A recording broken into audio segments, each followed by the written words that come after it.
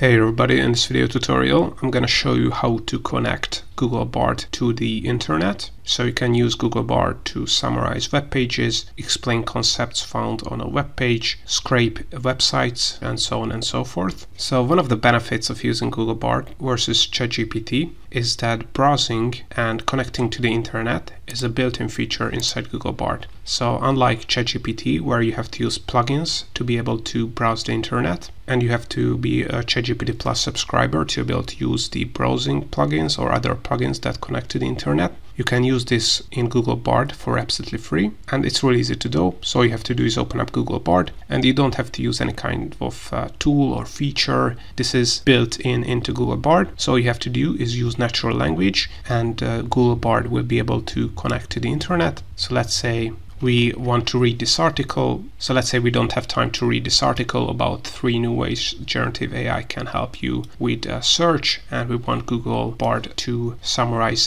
this web page. Then all you have to do is basically add the following Google Bard prompt. So as you can see, I have added a very simple prompt: summarize this web page for me and explain to me why this article is important. And I have added the URL of this article.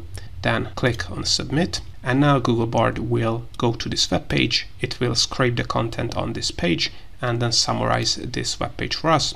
So as Google Bard says here, this article is on the Google blog, discusses how generative AI is being used to improve the Google search experience, and you can use it to get up to speed on new or complicated topic. You can uncover quick tips for specific questions, and you can discover a range of products and things to consider while shopping.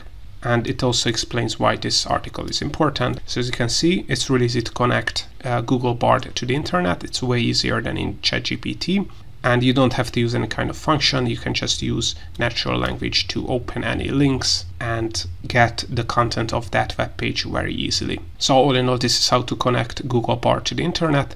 If you want to learn more about Google Bard, ChatGPT, or ChatGPT plugins, I have hundreds of YouTube tutorials on my YouTube channel that you can check out, and there are hundreds of more coming up related to AI, ChatGPT, and Google Bard. So make sure to subscribe, and see you next time.